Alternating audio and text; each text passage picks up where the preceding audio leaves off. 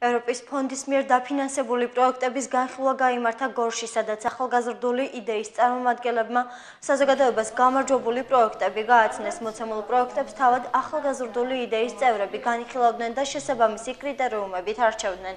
მუნიციპალიტეტის მასშტაბით პირველ ადგილზე სულ 5 პროექტი გავიდა და მათი დაფინანსება ევროპის ფონდის მიერ მოხდა. პროექტების დაფინანსება 750 ლარიდან იწყება.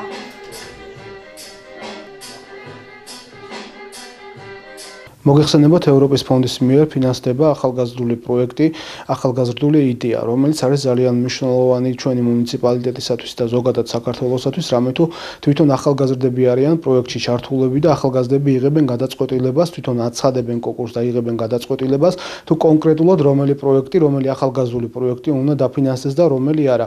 მათი საწყისი თანხა არის ხოლმე 750 ლარიდან, როგორც ვიცი და შესაბამისად ძალიან ბევრ ახალგაზრდა საინიციატივო ჯგუფის სახით ეძლევა ხოლმე საშუალება იმისა, რომ ეს გრანტი მოიპოვონ და თვითონ განახორციელონ ის პროექტები, რომელიც აქვს ჩაფიქრებული. 2017 წლის დეკემბერში გორის ახალგაზრდულმა იდეამ გამოვაცხადეთ საგრანტო კონკურსი, რის შემდეგაც უკვე ჩვენ წევრებმა დავიწყეთ გორში და გორის მუნიციპალიტეტებში პრეზენტაციების გაკეთება. ამის შემდეგ შემოვიდა სადღაც 30-მდე პროექტი, რომელთა გადარჩევაც ჩვენ თავად ვაწარმოებთ ევროპის ფონდის თანამშრომელთან ერთად. ჩვენ გავიმარჯვეთ ახალგაზრდული იდეის მიერ გამოცხადებული ერთ-ერთ პროექტების კონკურსში.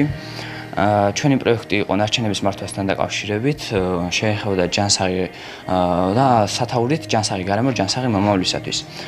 ის შეეხებოდა, როგორც გითხარით, ნარჩენების მართვას, სხვადასხვა ღონისძიებები იყო ნარჩენების მართვასთან დაკავშირებით.